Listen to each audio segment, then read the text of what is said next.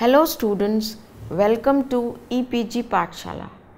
I am Professor Ipshita Bansal from BPS Women's University, Sonipat, Haryana. Today we will be discussing about the module Gurukul System for Human Quality Development of the paper Indian Perspectives on Human Quality Development. By the end of this module, students will be able to understand the concept of Gurukul, content, pedagogy, applications in human quality development. Sa Vidyaya Vimuktaye, that is, education is one that liberates. In Bharat, the pursuit of knowledge is given utmost importance in the scriptures and discourses. To be able to realize the full potential is not only essential but considered as a most important duty. Further, this individual experience and intellectual pursuit becomes civilizational experience through Gurukul education system. The rishis and munis indulge in tapasya to gain knowledge, reproduce it as is, and hence their words are called as Aptvachan or the words of authority. This is one aspect and covers the knowledge generation process. The dissemination of this knowledge then occurs through Gurukul formal system, that is, to a shishya by a guru or acharya through certain pedagogy, and through informal living oral traditions. Key highlights of the content of Gurukul can be put as: how to know is given priority, like learning Vyakran. Same knowledge is transferred through alternate means. Puran contains same knowledge as of Ved, but in forms of stories, analogies and metaphors. And spirituality, reverence for nature, and most importantly, devotion is infused in the curriculum. In terms of pedagogy, following a disciplined dincharya and jivancharya is the most crucial aspect of learning. Secondly, life skills and survival skills are imparted through emphasis on swavalamban. Thirdly, promotion to higher levels is on merit basis. Fourthly, multi-channel learning, that is 1/4 each through guru, self-study, peers and experience is practiced. Hence, in a nutshell, a Gurukul is an institution of learning where Guru takes complete responsibility of Paravidya or Aparavidya, that is, holistic development of spiritual as well as material aspects of the Shishya. The role of Guru is to evoke knowledge hidden in Shishya by establishing a deep emotional connect and following the content and pedagogy as briefly described. Thus, the Gurukul system is a model for achieving holistic human quality development. What is a Gurukul? It is an institution of learning in which a guru takes complete responsibility of the education of the Shishya. The role of Guru is to invoke the knowledge hidden in the Shishya by establishing a deep emotional connect. This is achieved through teaching by oral traditions, self-study and peer learning. In the figure, it can be observed that a Gurukul is hosted in a serene environment in proximity with nature. This plays important role in learning. The education which Gurukul wishes to impart is defined in this shlok from Padma Puran. Tat karm yanna bandhaya sa vidyaya vimuktaye. Aya saya param karm vidyanya shilpanam puram. It says, that is action which doesn't lead to binding. That is Vidya which leads to liberation. All other actions are mere chores of arduousness. All other sciences are plain craftsmanship. This shlok from Subhashit explains what education leads to. Vidya dadati vinayam, vinaya deyati patratam, patratvat dharmapnoti, dhanat dharmam tatah sukham. Vidya gives humility. From humility one attains character. From character one acquires wealth. From wealth the dharma follow, and then comes happiness. Contents of Gurukul can be broadly categorized as Anvikshiki, Trai, Itihas and Puran. Dimensions of Anvikshiki, that is Darshan Shastra. Purv Mimamsa, Sankhya, Yog, Nyay, Vaisheshik, Uttar Mimamsa. Trai, it includes 6 Vedang and 4 Ved. Most important of the 6 Vedang is Vyakran, which is fundamental for knowledge. Importance of Vyakran. Avyakaran madhitam, bhin dronya, tarangini taranam, bhejjam pathasya sahitam, tremidam kratam, varam na kratam. Studying texts without understanding of Vyakran, traveling in damaged boat, consuming medicine without proper diet, the slok suggests that it is better not to study, travel and take medicine in above cases. Vedang constitutes 6 parts: Jyotish, Nirukt, Chand, Vyakran, Kalp and Shiksha.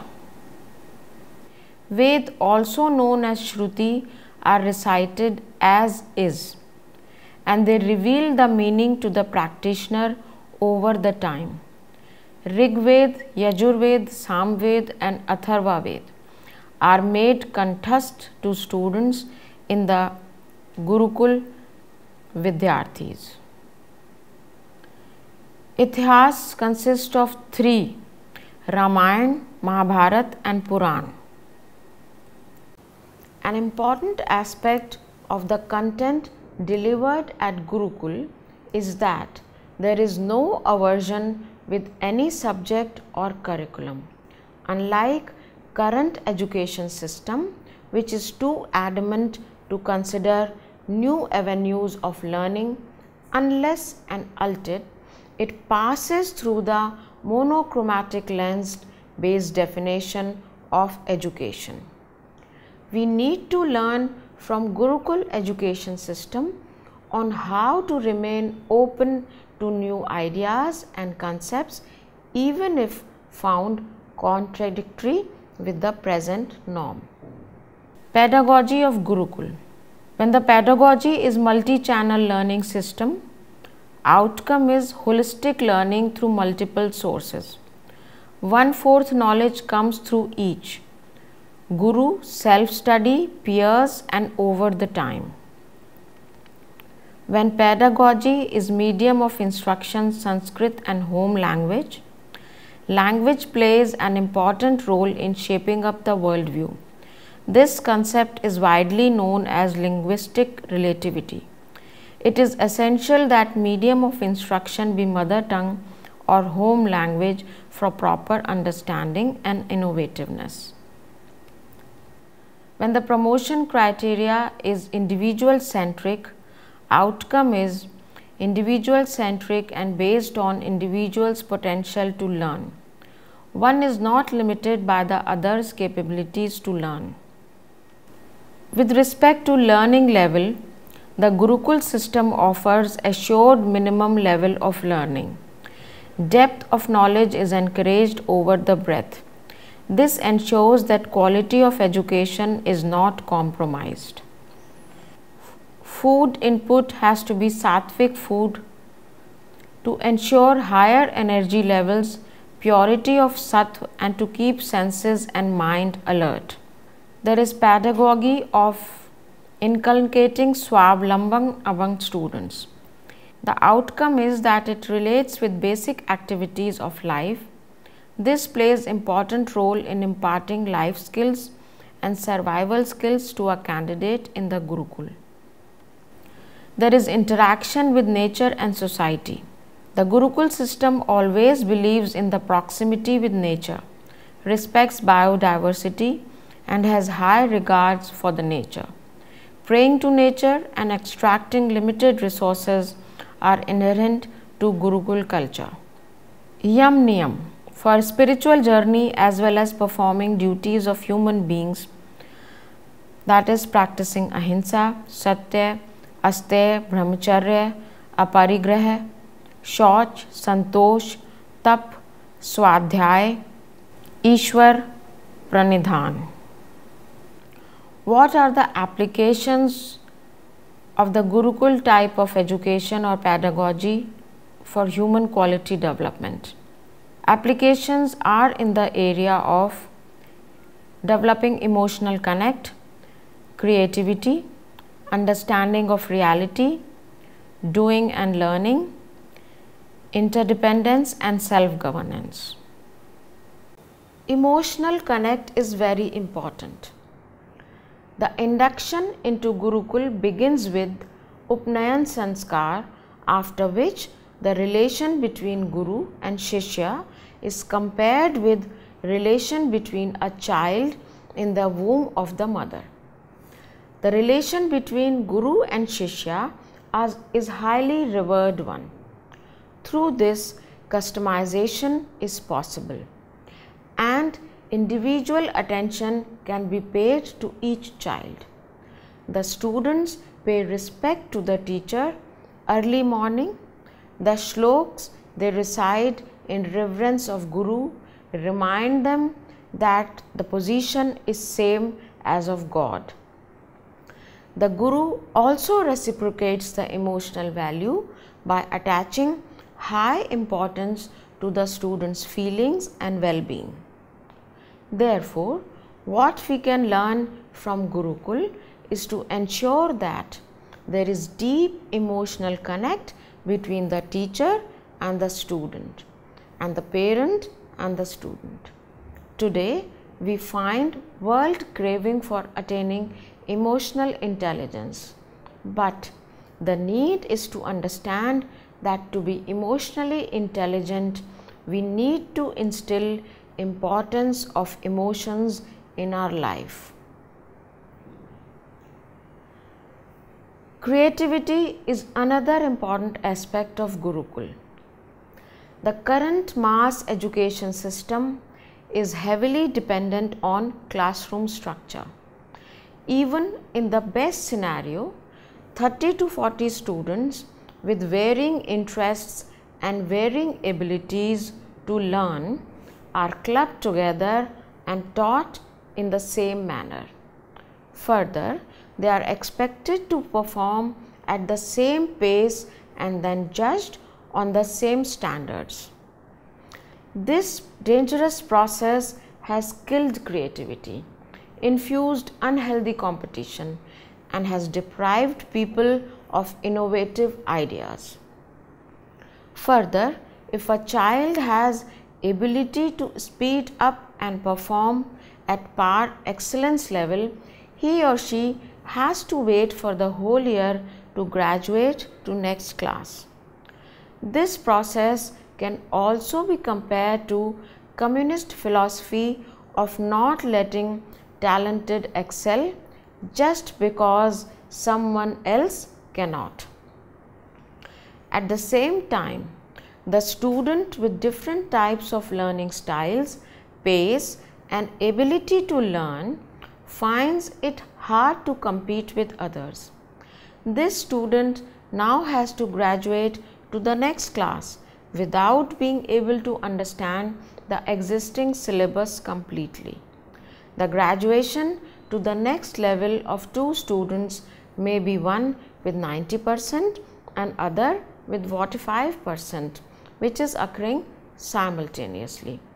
This may sound normal, but is a serious error that the current education needs to tackle with immediate effect.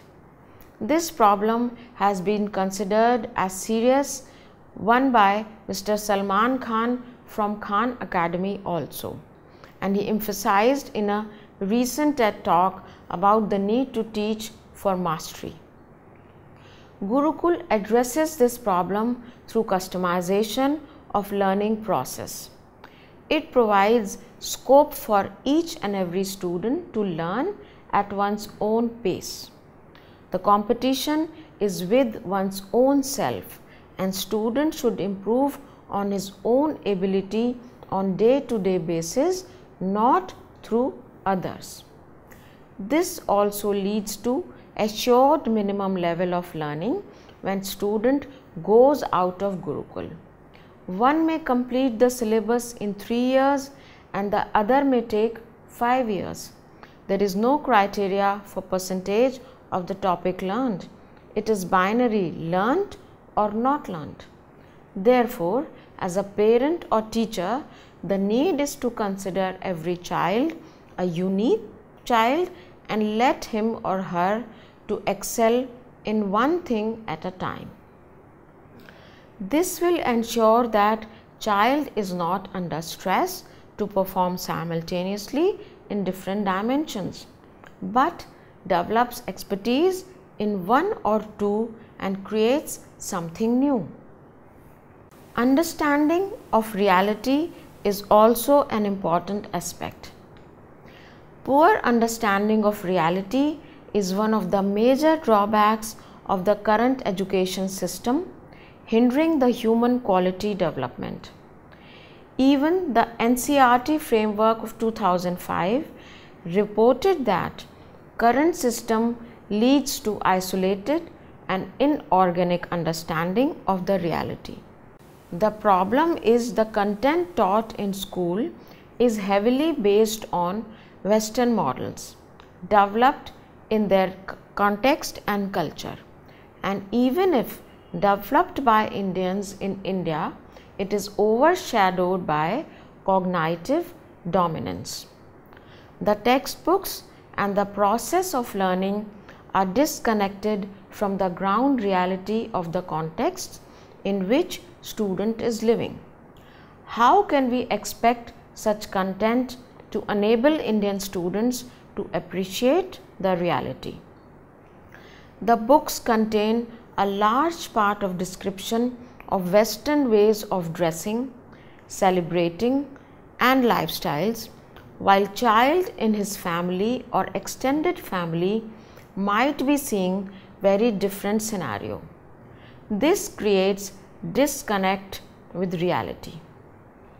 This creates a conflict between what he or she is learning in the school and observing in personal life. How does Gurukul system provides a solution for this? The content in Puran and other texts along medium of instruction being mother tongue ensures that cultural connect with the ground realities is maintained.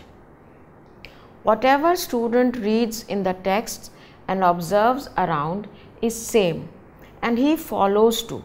This does not create any cognitive dissonance. The role as a parent or teacher is to ensure from beginning that child does not get disconnected from the cultural roots and nature. The relevant example in day-to-day conversations and learning should build a reality that is within humanly reach of the child.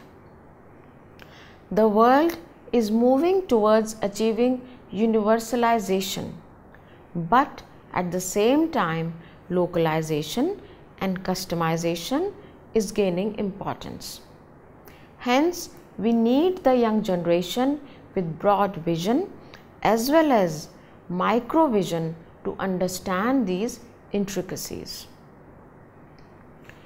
Doing and learning is also an important aspect of Gurukul Shiksha. One of the serious concerns in education is about bridging practice-theory gap. many efforts are being made to address the problems of overtly theoretical academic world. But a few examples to critique the scenario are as follows. Is world today wasting more electricity, papers and resources in discussing about sustainable development?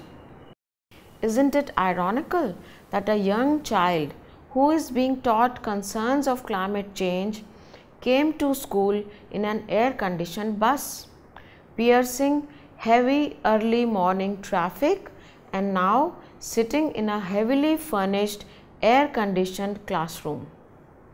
To add on, the teacher who drives a luxurious car teaches that we should use bicycles to mitigate carbon footprint, we should save electricity, we should take care of animals and other living beings, we should do this and that, etc.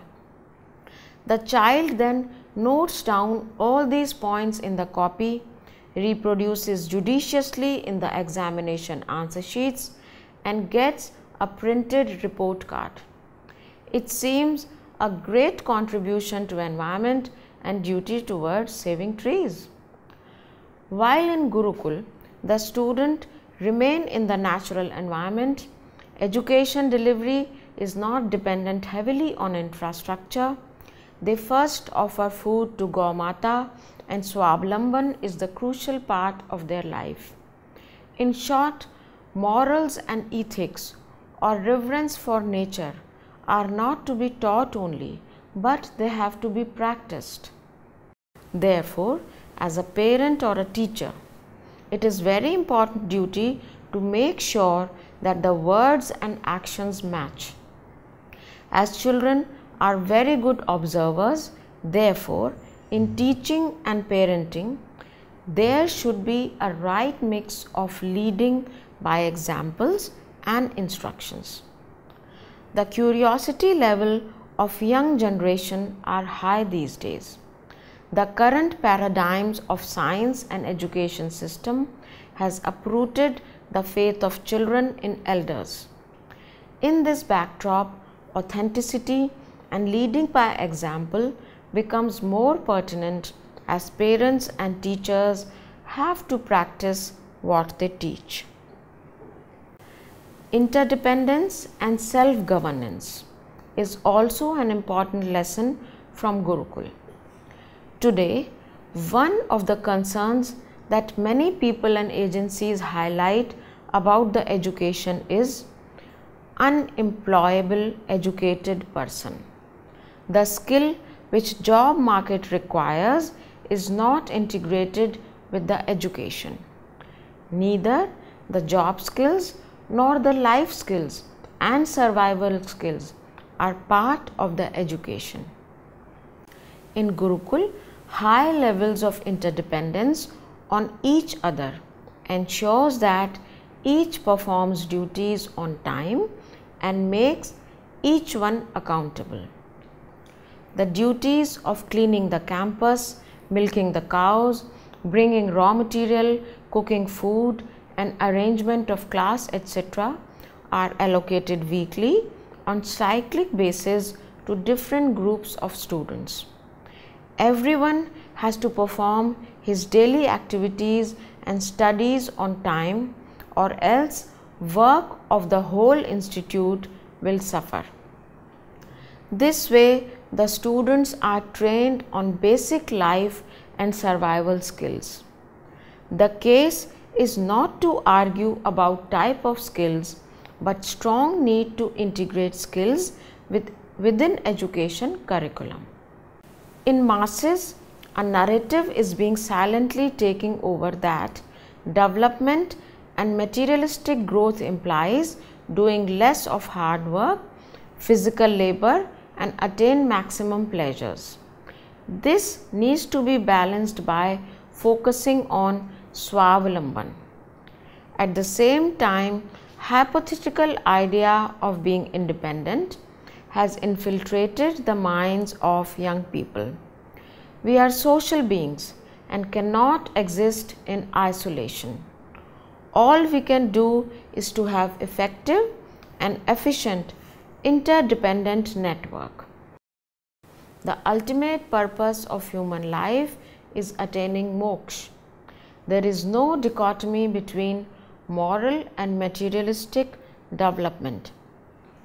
Above discussed aspects were materialistic in nature, but approach was ethical and thereby taking care of morality. The action and dedication to God ultimately leads to Atma Kalyan, that is self-welfare, which is the ultimate purpose of being a human. The need is to do away with the binary reductive categorization materialistic versus moral development. The growth of human potential and empowerment leading to self-reliance should be the parameters for development rather than mere high economic growth through mass centralized production. In Bharatiya literature, dharma, arth, kam and moksha have been given specific mention and importance. So students, let's now summarize what we have studied in this module. Today, there are discussions and deliberations going on among academicians and practitioners about improving quality of education. Everyone is trying to reinvent the wheel. So, this also calls for looking back into our traditions and past to derive crucial learning. To conclude, it is imperative to look back into the inherent aspects of Gurukul to understand process of achieving higher human potential. The deep emotional connect, natural understanding of reality, higher creativity, doing and learning, and integrated education with skills are few basic learnings that can lead to high levels of human quality development. Thank you.